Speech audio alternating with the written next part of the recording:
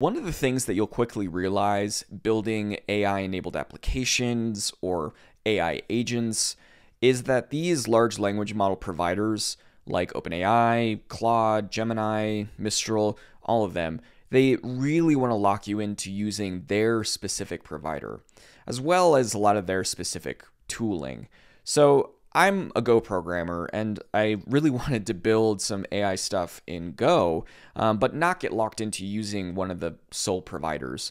Not lock in a bunch of stuff with OpenAI and having to use their SDKs. I wanted a provider agnostic way to kind of plug and play a bunch of different providers and have a sort of agnostic interface to be able to do that. So today I'm very excited to show you a project that I've been working on called Agent API. This is a whole toolkit of different Go libraries that are provider agnostic. In other words, it gives you a sort of single interface, a flat plane that is implemented for a bunch of these different providers to make it very easy to plug and play. There's a bunch of stuff that I have going on in here and I want to talk about it, but please keep in mind that a lot of this is a very proof of concept right now. This is basically devlog 0, but I would love if anybody went and checked it out, tried it out. Please let me know, give it a star, like, comment, and do all the things with this video. But let's show it off. Let's actually take a look at how it works. So here I have a very small Go program, just some boilerplate. We have a context and a slog logger. This is the new structured logger in the Go standard library, which is great. So first thing we want to do is bootstrap a provider. And again, a provider is just anything like OpenAI, Ollama, Claude that can provide LLM inference to be able to power an AI agent or do some tool calling or whatever. So let's use Ollama to get started. So let's call this provider and we want the Ollama library from Agent API and that brings that in. We can then call new provider and we can grab some provider options. So we can say Ollama.provider ops. And we can actually bootstrap some of the options in here. There we go. So we are giving it the logger, we are giving it the base URL and the port to my local Ollama running here locally. Okay, so now at this point, we want to tell the provider which model to use. So we can call use model and we give it the context and we grab the models from Ollama and we want Qwen 2.5 latest. That's a good one to go with for the demo here. So we have a provider that can give us LLM inference, and now we can use that provider with the sort of agent framework in Agent API to be able to go and do something with it. So we want to give something, maybe we could just call this my agent, and this is going to be agent from the core package, and we want to call new agent. And inside of here, we need to have the new agent config, which in itself is a struct. And in that struct, we want to grab the provider, which is just going to be the provider. We want the logger, which again is just going to be the logger. And then we need the system prompt, which we can just say something simple like you are a helpful assistant. So now at this point, we have an agent that's been bootstrapped with a provider, and we can actually then go and do something with it. So we can call my agent.run. And .run is sort of where we initiate the agentic loop, or in this case, really more a one-shot, that is going to actually go and do some LLM inference to then give you something back. So we want to initialize this with response and error.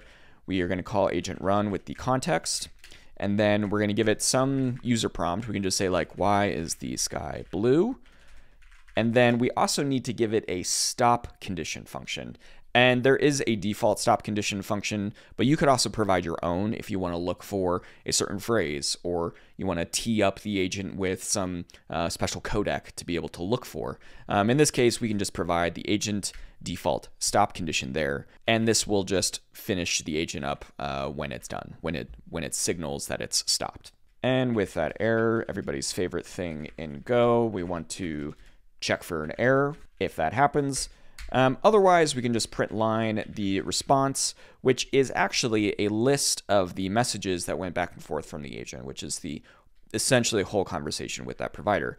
And because we know there's really just going to be one message in here, we can just call that one, and we just say message.content and grab that. The message here is actually defined in the core APIs. So again, that's another part of that sort of flat plane of a interface that all providers can implement to then give you that plug and play capability. All right, enough talking. Let's go run main.go. That's going to use Ollama here on my laptop. It's going to send that message to Qwen2.5, and we'll see a return response here in a second. All right, so it said the sky appears blue, blah, blah, blah, blah, blah. So it did a thing. That's great. Now let's actually experiment with that plug and play capability. All we need to do here is change the actual provider. And instead of Ollama, let's use OpenAI, which is, again, in the Agent API organization. We don't actually provide those options there. And this is complaining because we don't want to provide an Ollama provider options. We want the OpenAI provider options. And when we use model, we want to actually use one of the GPT models. So we tell the provider to use GPT-4o. And the rest of this is just the same. All we changed was the provider, and giving that provider into the agent. Everything compiles, everything is fine. This provider implements that interface, so it just works. Let's go run main.go again, and we can see that this will be much faster, as GPT-4o will give us an answer almost instantly. Now let's talk about tool calling, which is an all-important piece of building AI agents. Tool calling is essentially a way for an LLM to tell your code that it wants to call a function that you've given it within your prompts or something. So in this example, we have a very simple calculator tool. This calculator takes a context and it takes the args for calculator params here. Calculator params is pretty simple. It just takes an option string and then A and B. And then also for this, I've hard-coded a JSON schema. More on the JSON schema part in the next example. But for now, we've hard-coded it in just a constant string. So we give it the title of calculator, the description of a single calculator on ints, with the property, the first operand, not the first operand, the second operand, and then the actual operation, which is one of add or multiply. And then we require the operation A and B. And if you're not familiar with tool calling, the schema part of this is very, very important, because this is what defines for the LLM how it should use that tool, what kind of JSON it should provide back to your code, and then how it can serialize and deserialize that correctly, including error handling and validation. But again, for now, let's just hard code this in. So there's our raw JSON schema and our calculator params, which we can marshal some JSON into, and then our actual calculator function with a very simple switch on add and multiply. So inside of our code here, this is that same, why is the sky blue example here, but we want to be able to provide a tool to the agent to actually use. So the first thing we want to do is take that calculator function and actually wrap it in a way that can be used by Agent API and by your agent. So what I'm going to call this is just wrapped calc, and we need an error, and we're grabbing the types from the core types in the Agent API, and we are going to call wrap tool function, and we are just going to give it the calculator. I won't get into too many details on how the wrapping works here, but essentially it ensures that what you're providing it has the right kind of arguments that can be serialized and deserialized by your agent when it actually calls the tool. We can check for an error here as well. We just panic on error since this is an example mostly. So next what we want to do is actually add that tool to our agent. So we can do an error again. We grab my agent and we add tool. Add tool is the sort of interface for adding that wrapped function from the previous call to actually add it to your agent to be usable again by your LLM. So we give it a tool that we want to name, and this is a calculator. The description of the tool that we're going to give the agent: performs basic arithmetic on ints. Didn't spell that right. There we go. And then we want to say the wrapped tool function, which is going to be the wrapped calc, and those types match, so it won't complain. And then the JSON schema, which is going to be the bytes of our JSON schema. And again, that's just the hard-coded bits there. Perfect. So now at this point, our agent should have the tool. Again, we can check for error, simply just panic in this example case. And now when we run our agent, it'll have access to that tool. So let's actually do something interesting. Let's say, what is, I don't know, 9876 times 1234 or something, some math that it should use. And just for the sake of simplicity, let's say you must use the calculator tool. And that's just a bit of prompt engineering for the sake of this example to ensure that it's actually going to use our calculator tool, because sometimes GPT-4o is a little ambitious and just does the math in its head without actually calling the tool. We do the same thing with the response. We just grab that last message and print it out, but we'll see some logs fly by as well where it actually does that. Let's clear this, go run main.go. It's going to go and give that message to the tool. And I forgot this little piece here. We actually want the len of the response -1, just grabbing that last message. And that last message is actually going to be where it displays the result that it got for that tool call. So let's run that again. And we should actually see the result of times this is that number. And up here, we can actually see where I just have a print line where it's inside of the wrapped function, and it's actually calling that tool call. And here inside of this print line statement as well, we could see the tool call specifically for the calculator func. So we can kind of validate that just from reversing that a bit, which is very cool. So one of the things that kind of stinks about this is that we have just raw JSON schema in here, which is not very good in my opinion. And rather, we would want to be able to build programmatically a JSON schema.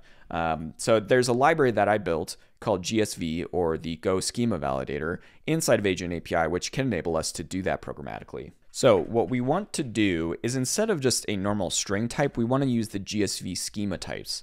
So we want to get GSV, and this is going to be a string schema. This is going to be a GSV int schema, and that's also an int schema. And why don't we just make these pointers? This parameters is a schema validator, as well as being able to store the values when we actually grab the JSON that the LLM for the tool call is going to provide for us.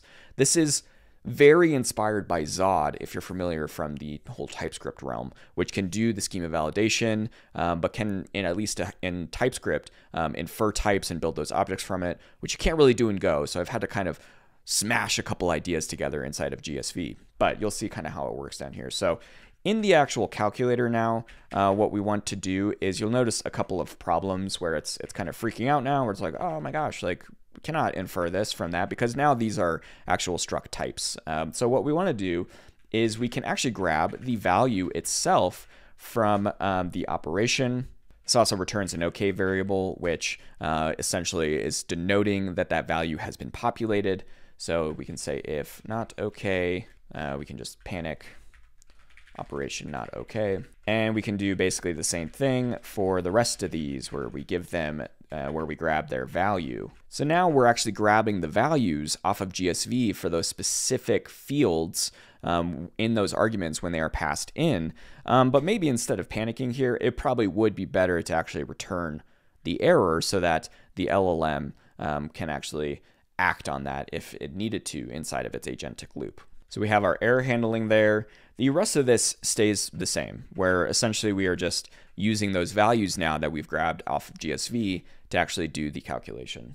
You'll notice now that we actually need to provide the bytes of the JSON schema to the add tool function, and we can use GSV to compile a programmatic schema based on that. So what I want to do is I want to say, my schema, and this is just going to be a pointer to the calculator params. And then from there, that's essentially a GSV-like schema with the fields being GSV string and int schemas.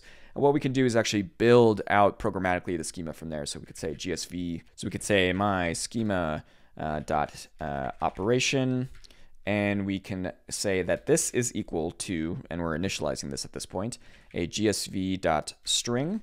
And then we can give it a description where we could say that this is the operation to perform. Let me scroll up a little bit here.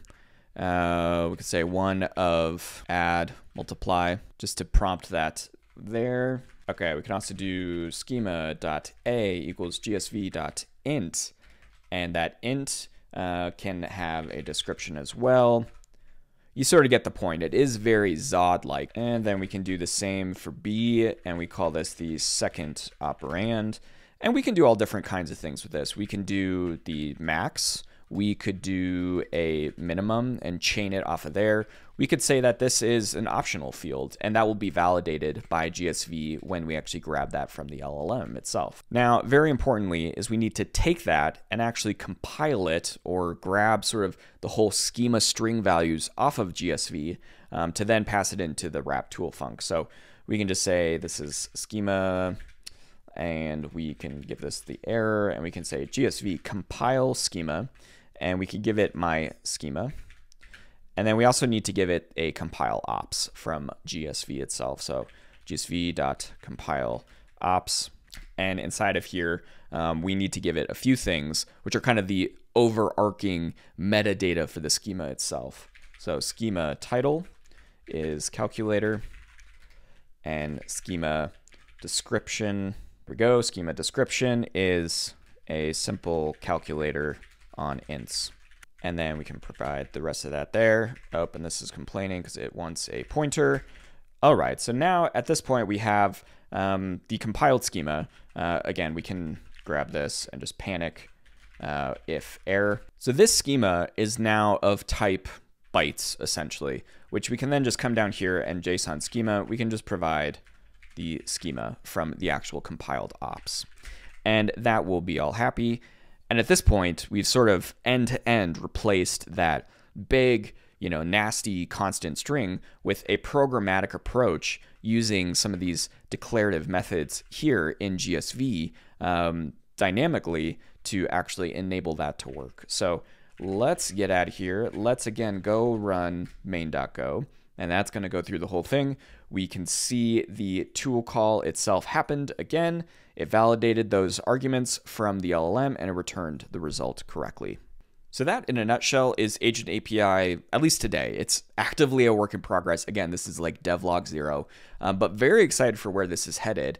And I, do believe that Go is an excellent place to be building agents and AI-enabled applications, especially just given how much backend code is written in Go. I want to be able to take advantage of tool calling and some really cool LLM provider capabilities on top of this functionality. So please go to github.com/agentapi. There's going to be a bunch of links in the description. Join the Discord. Please like, comment on this video, go and star the repos. And most importantly, please give it a try and let me know what you think.